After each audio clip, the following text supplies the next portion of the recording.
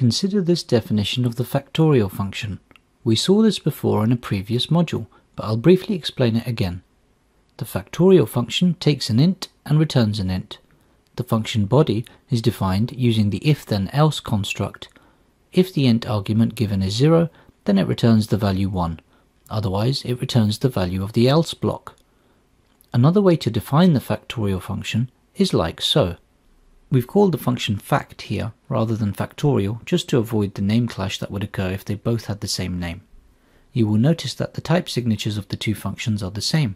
They both take an int and return an int, but the second definition has a peculiarity. At first glance, it looks like we are defining the function twice, and surely that wouldn't be allowed.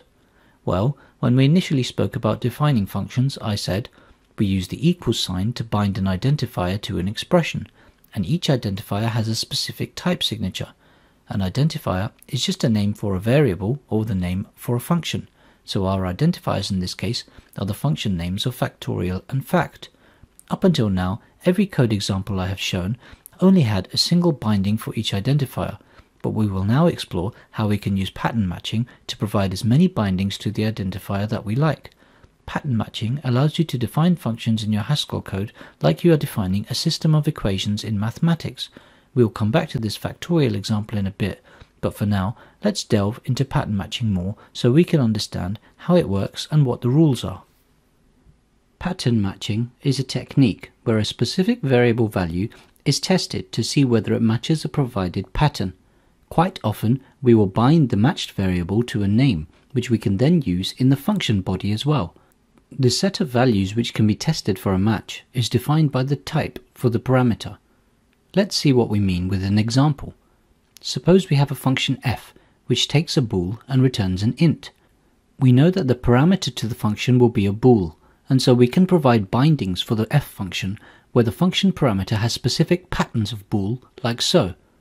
When we call the function, we provide a value for the bool, and Haskell matches the given pattern with the correct binding. So when I said before that the set of values that can be tested against is defined by the type, you can see that clearly here in action. Since the type of the variable is bool, there are only two possible values, true or false, and we have bindings for all possible cases here. Let's look at another example.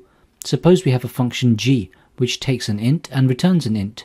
We know that the parameter to the function will be an int, and so what we can do is provide bindings to the function where the function parameter has specific patterns of int, like so. And this will work when we call the function with an int value, for which we have a pattern match like here. But we know from the type signature that the first parameter to g can be an int and that an int can be less than 0 or greater than 4. There are values for which we have not provided any patterns which will match. So what will happen when we call the function with the argument of 5? Well, it will blow up in your face. We get an exception stating that g has non-exhaustive patterns. This means Haskell was unable to match g of 5 to any patterns which we have defined. If you noticed, g is just defining specific cases of the factorial function which we have been using as an example on previous slides. Let's return to it again. In this case, we have only two patterns for the parameter to the fact function. The first one is 0, which is an instance of int and will of course match when the argument passed to the function is 0. The second pattern is not actually an instance of int, it is just a parameter name we have given it.